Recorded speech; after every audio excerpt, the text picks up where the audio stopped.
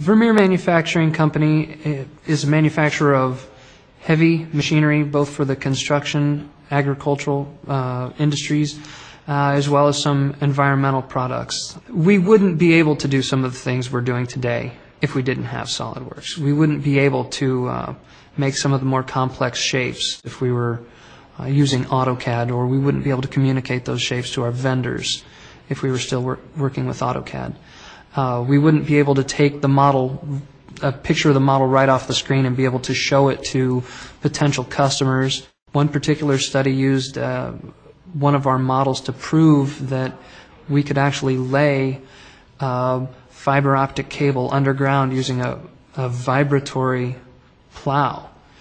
And a vibratory plow kind of works like a sewing machine where it saws through the earth, more like a jigsaw, and lays a cable at the bottom of the plow itself. Without that solid model, we wouldn't have been able to feed it into the motion study, and we wouldn't have been able to gather the accelerations and decelerations if we were still using AutoCAD. Not without a lot more work and a lot more expense. With SolidWorks, we design a model, the part, or the assembly, and you put it into a drawing and create different views. It's a wonderful thing that SolidWorks takes care of that for you. You can't relocate a component in one view and have it not be relocated in another view. I think it makes drawings much easier to maintain and takes away a lot of the details that engineers would otherwise have to mentally keep track of.